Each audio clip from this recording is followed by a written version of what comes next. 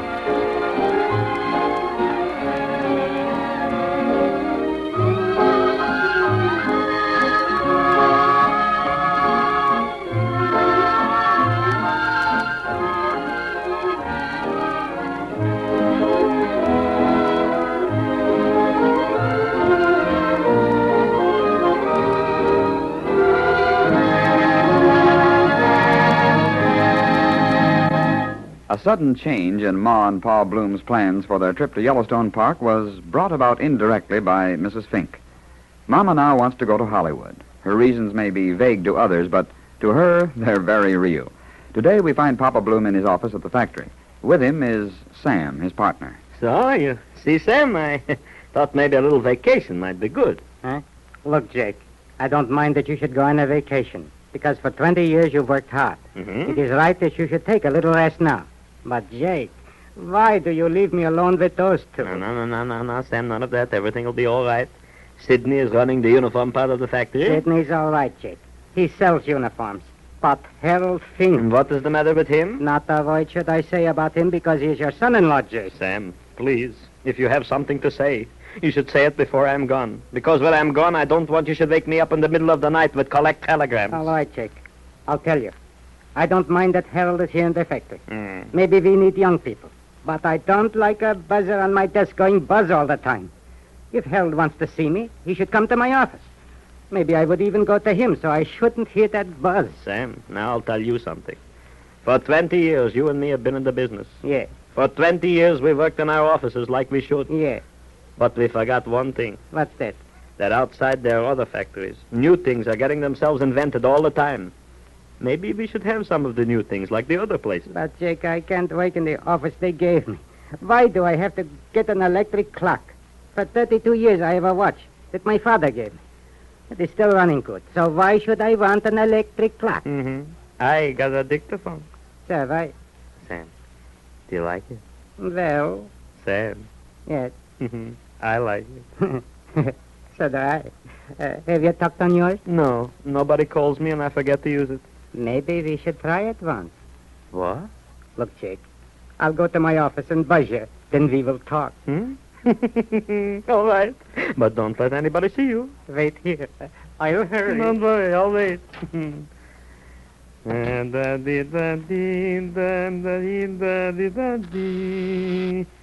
Hello? How do you like it, Sam? What? Sure, I hear you. Without even calling a number, you got me. Yeah. Say, Pa, oh, excuse me. Come right in, Sidney. Come in. Well, I won't disturb you if you're busy. Well, I'm not exactly busy. You're talking, aren't you? Me? Oh, no. I thought that Never you mind what you thought, Sidney. You wanted to see me? Well, no, I wanted to see Sam. I thought I saw him come in here just a few minutes ago. But never mind, I'll go and find him. Yeah. Oh, you better answer that, Pa. No, let it ring.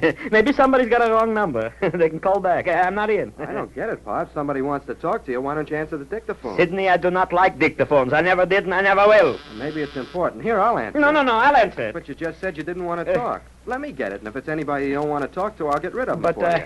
Hello? Who? Oh, Sam. What? Sure, I like the dictaphone. Sure. Fun? What's fun? Sidney, give me that thing. Wait a minute, Pa. But, Hello, Sam? Wait just a minute. Say, Pa, did it look like anything was wrong with Sam when he left your office? Why, no. What should be wrong with Sam? Well, I don't know, but he keeps asking if I'm having fun. Well, maybe he likes you. You better let me talk to him, Sidney. No, wait a minute, Pa. Hello, Sam? What?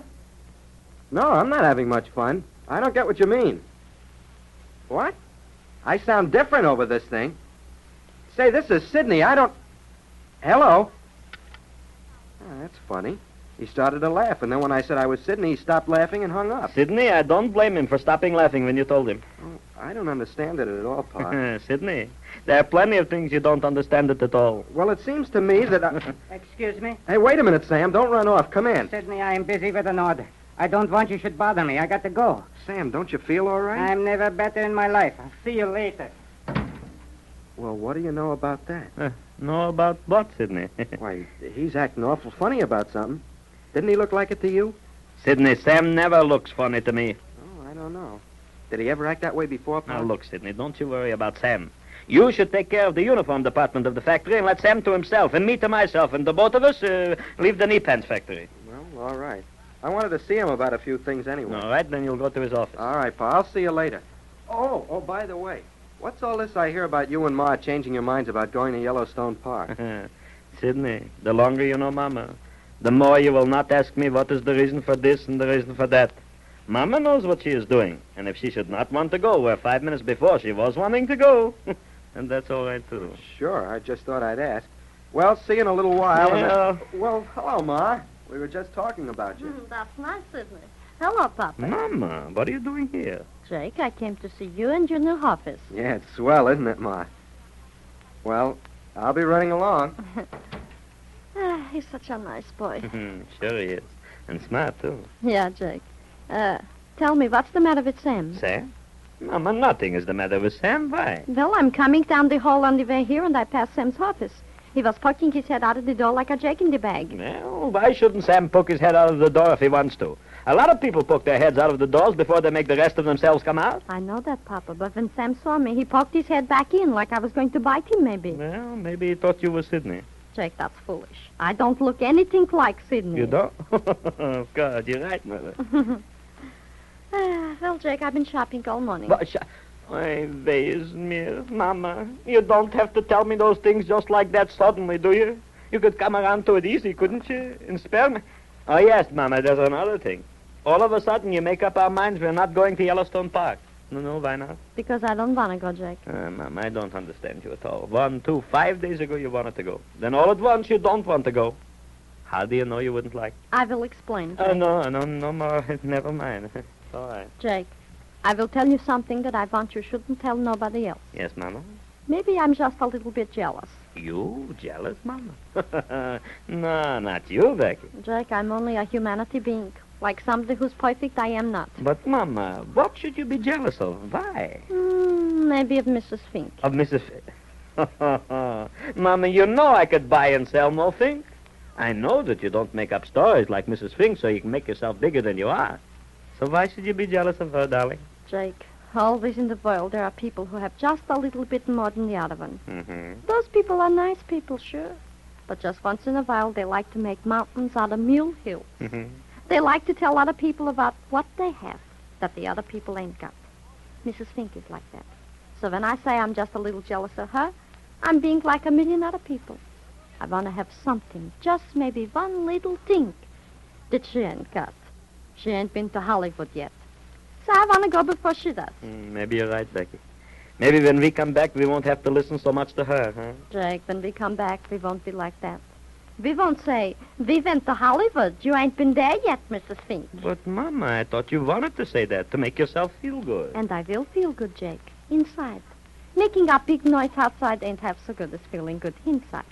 Then when she talks, I can smile to myself. All right, Becky, all right. And we go to Hollywood. Well, when do we start? As soon as we get everything ready. All right, well, there's some business I've got to finish before I go. Maybe we'll leave in a week. Maybe. You know, Becky, I feel better now because Sam is back. Yeah. With Sam around here, there will be somebody who will be able to handle those two, Sidney and Harold. Me, maybe I'm not able to because they're my son-in-law. Maybe I like them too much. Sam, he won't have to think about that. That's good, Papa, that's good. Now you'll have nothing to worry you on our trip. Becky, it's going to be just like our second honeymoon. Mm-hmm. Just. Where was the first one, Jake? But the oh. Well, Mama, then this will be the first. 25 years later, we have a honeymoon. Well, Papa, it's like I always said, the longer you wait for something, the better it is. Like making blintzes. The more time you take making them, the better they get. The sour cream. Papa, stop thinking about something to eat. What was that, Jake? Oh, there's the dictaphone. Wait a minute, Mama. Oh. Hello? Yes? Well, what's the matter, Sam? Oh, you want to see me? Yes, I'm along. What? I mean, Mama's with me. Yeah, Mama, too. Yes, always here. What a wonderful thing that is. A year ago, I remember that you and Sam knocked on the wall when you wanted to see if the other one was in. Oh, Mama, a favor I want to ask you. Yeah? When Sam comes in, I want that you shouldn't ask him if anything is wrong with him. Is there something wrong? No, nothing at all, Mama. Sam just made a little mistake a few minutes ago, and I think he's hiding from Sydney. Why should he play games like hide and go stick around the Nipens factory?